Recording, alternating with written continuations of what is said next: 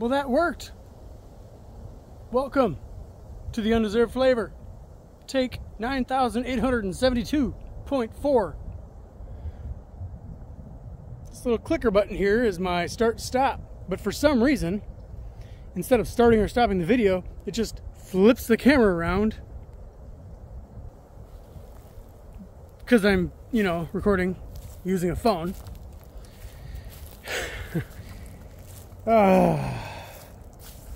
Well, in the process of retaking this video about 9,000 times, I've thought, you know what, maybe for my few followers that would like to see bloopers, I should start a Patreon account. You know how that's like some YouTubers, like they do Patreon, where like you can try and get your regular viewers, regular subscribers to like pay you a subscription for seeing bonus video and stuff like that.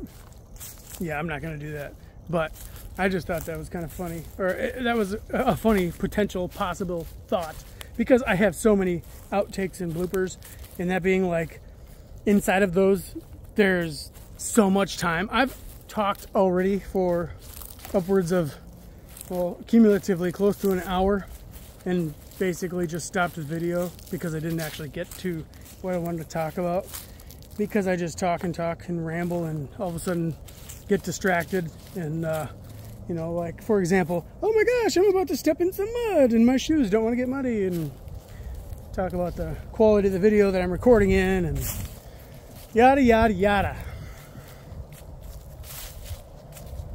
Should I delete this one and start over? No, I'm going to keep going. What I want to talk about today on the Undeserved Flavor, where we taste and see that the Lord is good. I watched a video in which I saw a comment. Somebody commented about an early church father, and I thought this was kind of cool because I often refer to the early church fathers for people that are arguing about, well, the early church wasn't Universalist. And I say, it was Universalist. Well, I always say, well, we'll go read the early church fathers. And then you get the religious scholars. Not always scholars, they're just people that have actually done some studying of the early church.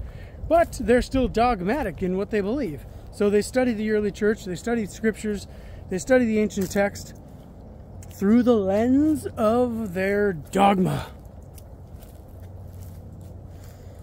So they see what they want to see. Sound familiar? That's pretty much church as we know it. You read the Bible in order to support what you believe, not tell you what to believe, not open you up to something new. Anyway,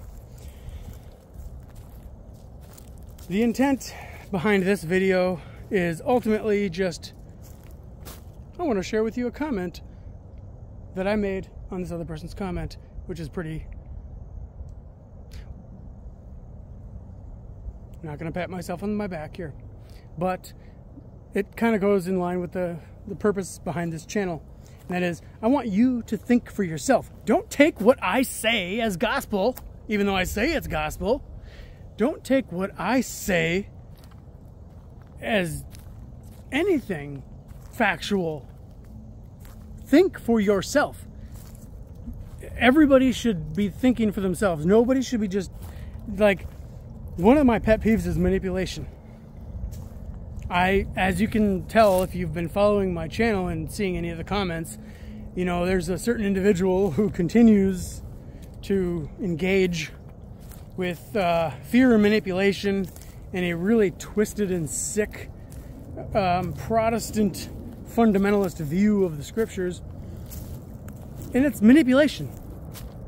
You're using mistranslated texts to manipulate people with fear. Well, it's ultimately just fear, but there's a lot of things that go into it. You're playing on people's emotions, and you're exploiting people who may be emotionally delicate or sensitive, such as children. Like, think of all the little Baptist boys and girls that went to camp, and you know, their little camp counselor sat them around the campfire. I hope it's not too windy for my speakers or microphone here. And these kids heard about the torment that's to come if they don't follow the formula, the proper formula of believing in Jesus and all that comes along with that, according to the Baptist fundamentalist whatever stream of dogma that they're told to follow. A lot of people grow up traumatized. I mean, like the nightmares, and like, there's your torment. It's thinking that you might end up frying your own fat, and you all know I love using that terminology because that's what it is. You're frying your own fat. Well, what about those people who don't want to be with God for all eternity? Do you think they're going to want to fry in their own fat? You think they're going to want to jump in a vat of boiling oil or jump into a pile of burning coals and just sit there and fry in their own fat for eternity?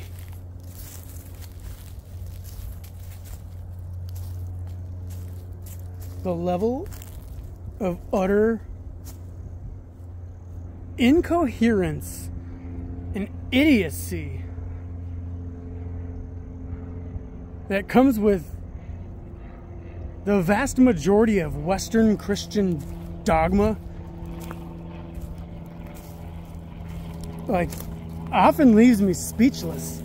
Like, I want to do videos and stuff, and like, that's one of the reasons why I do so many outtakes and I stop the video, and because I ramble and ramble, because I'm like, I'm trying to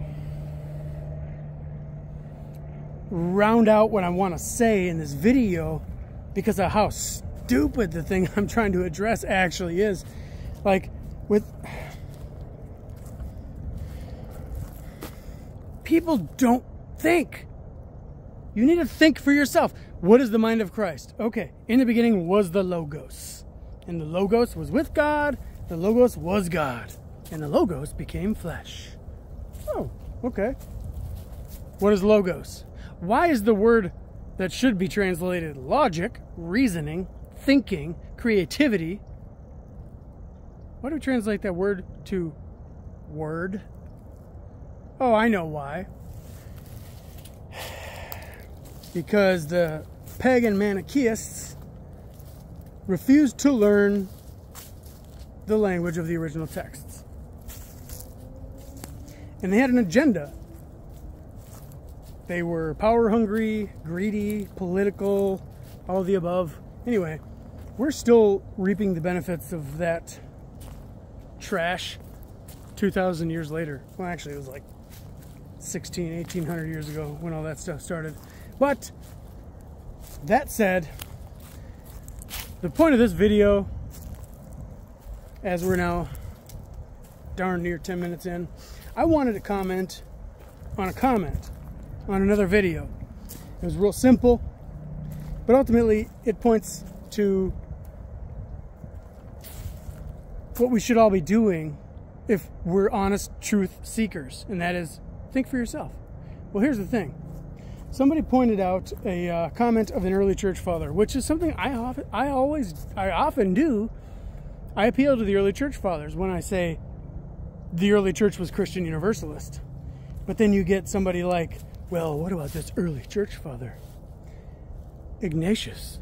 And then he goes on to type out this long quote from Ignatius, in which talks about how a certain group of people will be going into an unquenchable fire.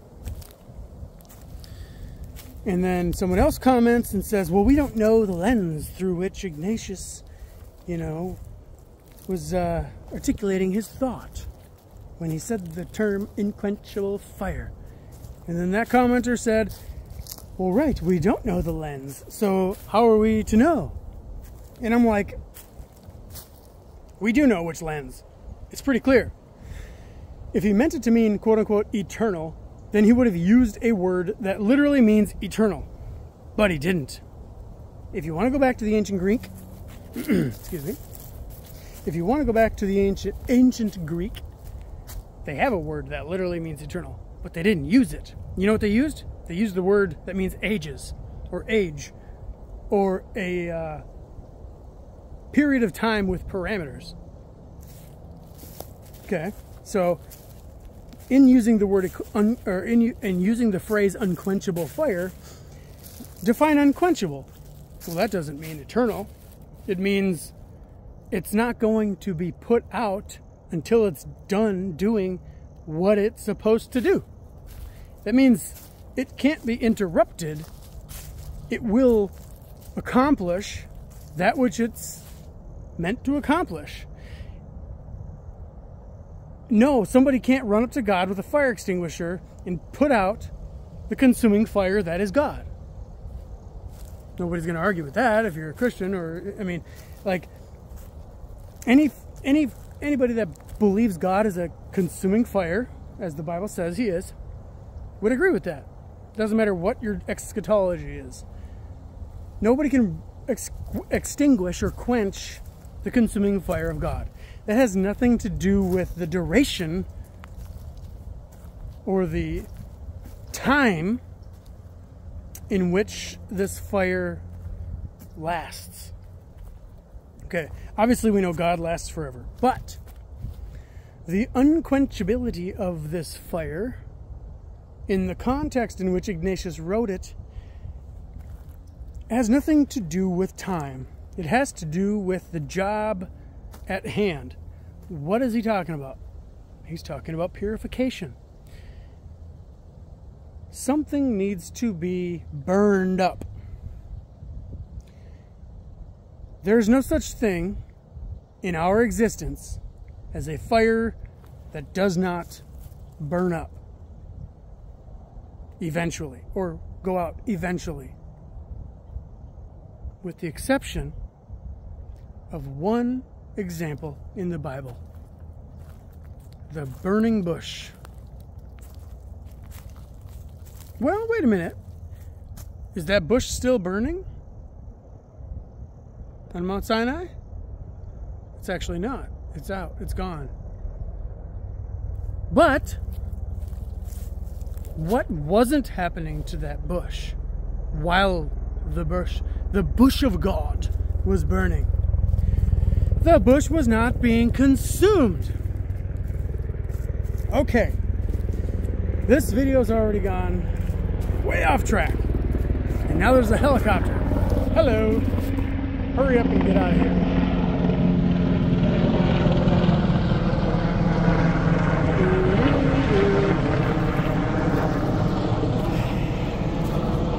So the point I'm trying to make is, we know the lens Ignatius was looking through when he said unquenchable fire. He was talking about a fire that had a purpose. It had nothing to do with eternity. Let me just read what I said. We know which lens. It's clear. If he meant it to mean eternal, then he would have used a word that means eternal. He would not have left any ambiguity on such an important matter.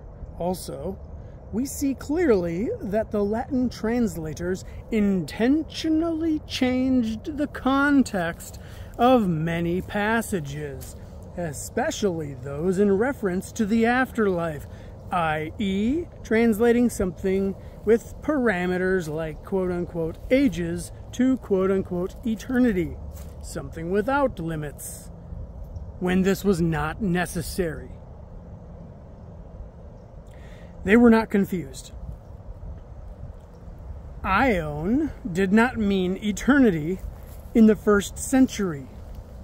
It meant an age. It did, however, evolve to fit that meaning in the following centuries. Why? Because political elitists and religious power-hungry pawns like Augustine bent the texts to fit their agenda. The effects of Rome's takeover of the quote-unquote way continue to this day.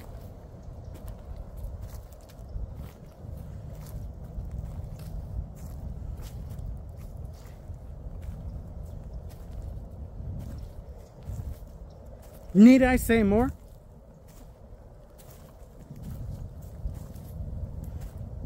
Appreciate y'all hanging out.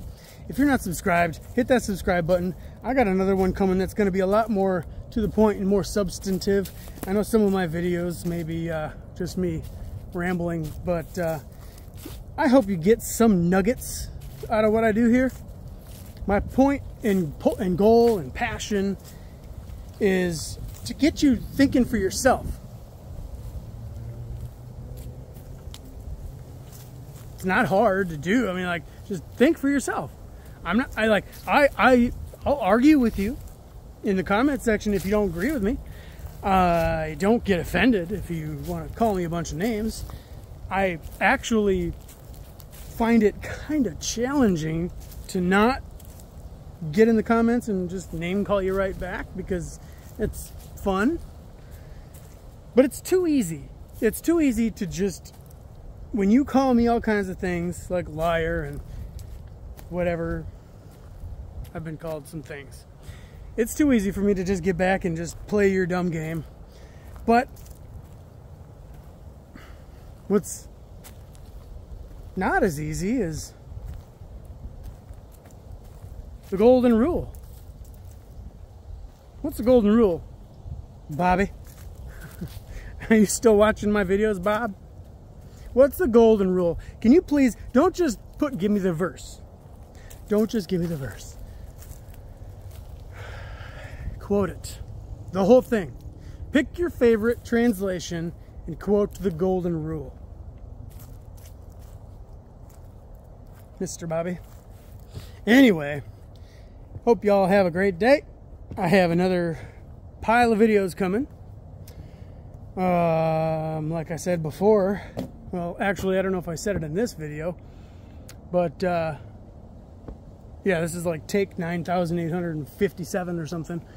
I have a pile of video topics that I want to talk about, and I'd like to offer y'all a daily dose of Christian Universalist based jibber jabber, chit chat, thoughts for chewing on. And I know it's not really going to be that valuable to a lot of people, especially the academics and the scholars, but that's not who I'm appealing to. We have a community out here that, honestly, it's really kind of a lonely life to be on this journey of seeking truth. We don't fit in at churches in America, or even, well, really anywhere. We try, you know, there's the Unitarian Universalist, or there's the Eastern Orthodox, and it's just like, well, the Unitarian Universalist isn't a religion. Well, I guess it is by definition, but it's agnostic, it's not Christian. All it really is fundamentally political activist, progressive, social justice group. Like, they will admit to you they don't really have a stance on the afterlife or a personification of a God. They're more or less just a voice for the minorities, whatever that minority may be that day, whether it's homosexuals or colored people or whatever the minority is of that day. I'm sorry, I said colored people. Like, obviously that's not today's term, but you know, think about it. Like, pick your flavor of minority. You know, that's what I mean it is. Like, pick your flavor of minority. They're gonna find a reason to, you know, be a voice for a minority. And that's fine, it's good, it's great. It's just a little weird that they're dressing up like Catholic priests and calling themselves a religion and doing ceremonial liturgical services. It's like, that's kind of erring on the side of being a cult, if you ask me. A cult with a political agenda. But anyway, more power to you. You're doing good work. You have a good heart. You're doing good things. And be careful that you don't fry in your own fat for all eternity, because, you know, that's what the Baptists are going to tell you, along with a lot of other Western Christians. But yeah, back to what I was saying about us. This is kind of a lonely journey for those of us who have tasted of the light. Let me know what you think in the comments. I'm not going to ramble on forever. I got something else to talk about I'm going to put in a future video. Taste and see that the Lord is good. He's better than we've ever been taught.